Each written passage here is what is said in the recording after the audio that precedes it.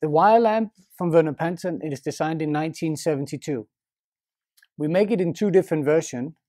The small wire lamp, which are mainly used as a bedside light, and the larger version, which you can use as a table lamp, but we also see a lot of customers using it as a floor lamp.